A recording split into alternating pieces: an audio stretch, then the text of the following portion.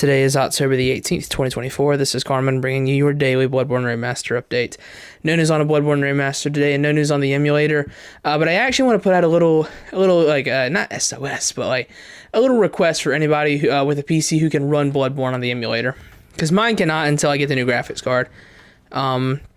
So if you can run it, I would like for someone to try using the Bloodborne Great One Beast Restored mod on Nexus on the emulator. Because as a lot of you know, I am doing a huge boss ranking video.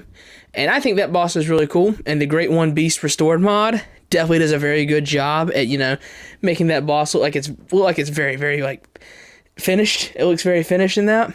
And I was thinking if it can run well on the PC version and I can record the footage, I would like to include him on the ranking. I mean, if we're including like half of the bosses from DS1 and DS2, which we're including all of them, but like half of those don't even deserve to be included compared to the unfinished Bloodborne boss. So like, if we're including them, I think this guy's on the table. So if he works, if he's functional, hey, I'll include him. So if you can run it, if you could try using the mod and then let me know in the comment section, I'll shout you out, of course. I'm just very curious to see if it does work on the PC version. So yeah, if anyone would do that, let me know how it goes. I'd appreciate it because I will include him on the boss ranking. I sure will. Let's see here. In terms of gaming news today, Spider-Man 2 is coming to PC in January. This is very, very quick. This is less than a year and a half after release.